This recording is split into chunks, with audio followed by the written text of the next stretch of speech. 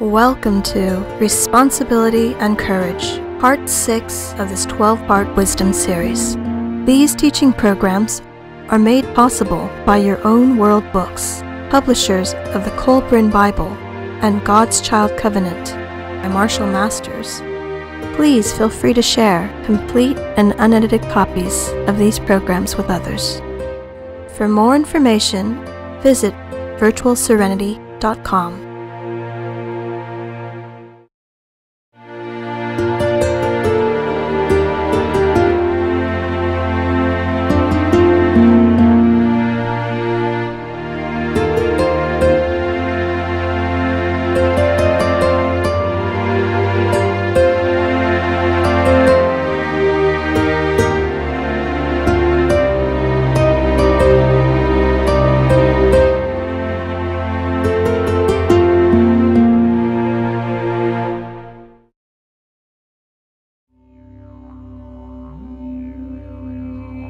In the confusion and chaos that will surely come in the troubled days ahead, finding our way and leading others to safety becomes a paramount concern. Instinct, more than maps, will be the principal guidance mechanism, which is why we must be able to combine all that we have learned in the form of an inner compass.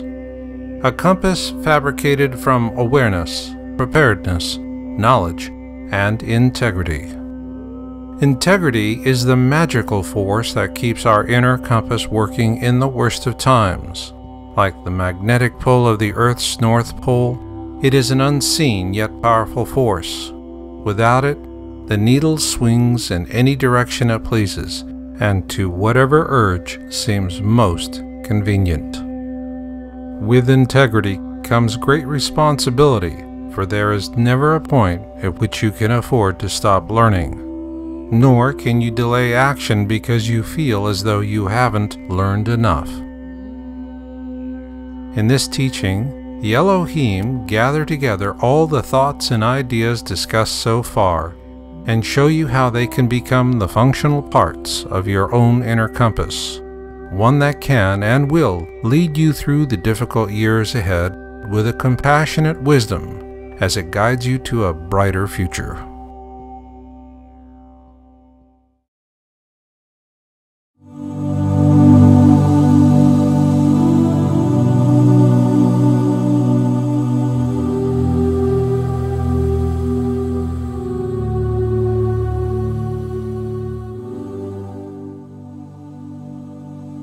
Today we will continue our conversation on the term awareness. Having awareness means taking responsibility. Having awareness means to do a healing. It means healing in general, and we shall be speaking of that more fully in a moment. We also spoke to you last time of help and assistance with becoming even more deeply aware. And today we shall also speak to you more in depth on that. We will begin with the responsibility of awareness. There are still many of you that we shall term light workers that have the awareness of the change, of the ascension, of the vibrational shifts that are upon it, and strengthening even more as the times ahead quickly move forward towards us. We would tell you now is not the time for you to sit back and do nothing. Now is the time for you to stand up and to share what you know. Many of you think you do not know enough to communicate with others. And we say to you, oh, but you do. You must. You must communicate. And we understand not all will be in agreement. That is not what matters. What matters is that you begin the process of doing, of taking responsibility for your knowingness by sharing. For we are in the process of creating a grand new world, and we cannot do that by being hesitant. The responsibility lies upon you each as individuals. We spoke to you last time of how to create some of the awareness on a deeper level. We spoke to you of much help and assistance. So we will begin by advising those of you who have not or do not meditate to make this a daily ritual, a daily practice. Every single day, learn to become attuned with the energy ship around you. It can be as simple as feeling the change with weather patterns as they enter into your geographic area. Understanding when barometric pressures change, when fronts move in and move out, the feeling of rain before it gets here. Let your body become physically and consciously aware of those changes. Feeling the grass underneath your feet is being aware, but a deeper level of awareness would be to understand and to feel and sense the grass alive under your feet and its root system as it is routed into Mother Earth. To walk to a tree and hear its story clearly and succinctly. That is a deeper level of awareness. You may get there by deep level meditation. Then we will go to the next aspect of this, which is our healing aspect. This is all part of the awareness. When we say healing, we do not envision you as broken or needing to be fixed. We envision it as you becoming more than what you are. Living in this third dimensional reality as a human being has wore heavily on many of you who are listening. Its trials, its tribulations, all of those socio-political, environmentally programmed issues, challenges, negativities that have been with you since you incarnated here on this earth plane. They still are there. There will be no room for those kind of restrictions as we continue with these earth changes and beyond 2012. So when we speak to you of healing, we use it as a general term to let go of those things, of those programs, of your environment, of what you think is truth. Stand in neutrality. Let go of the programming. When you do, your world will become clearer. You will see things very differently, from very different perspectives. It will be much clearer, less cluttered, and it will resonate with you.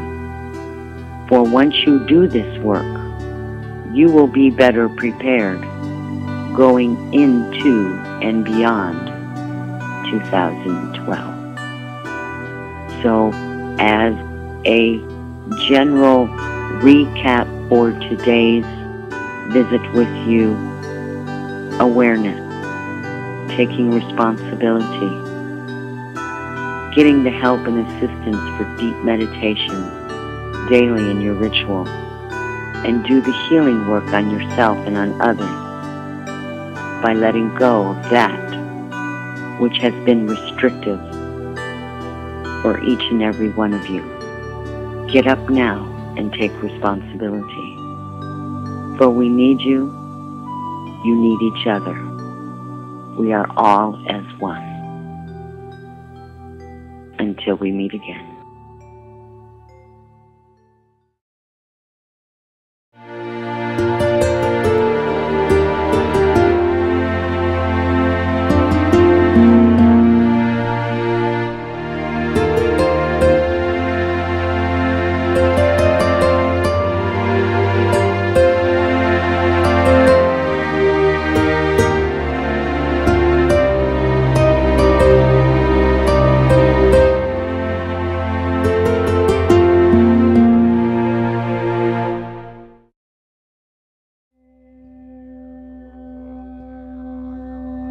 We often dwell upon our imperfections to a point of inertia.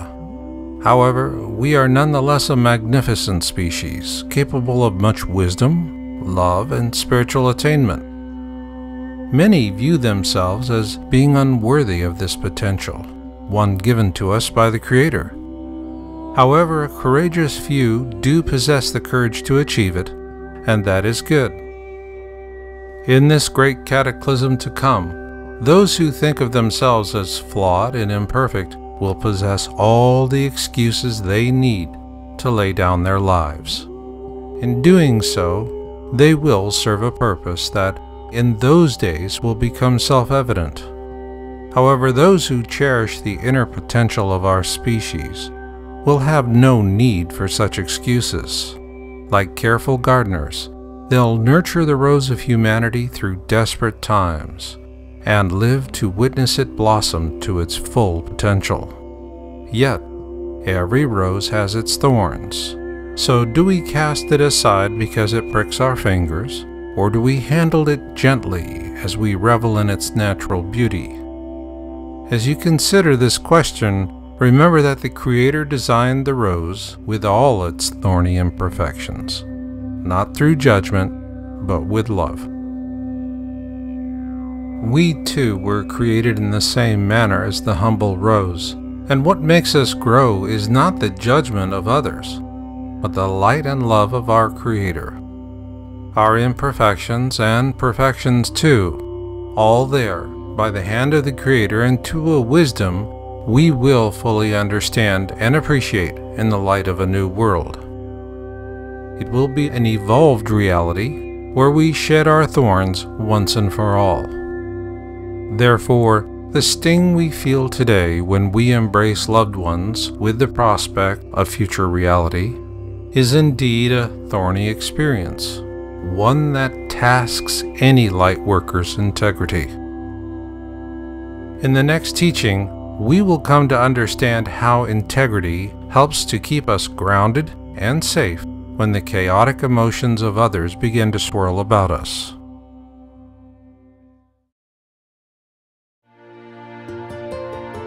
These teaching programs are made possible by Your Own World Books, publishers of the Colburn Bible and God's Child Covenant by Marshall Masters.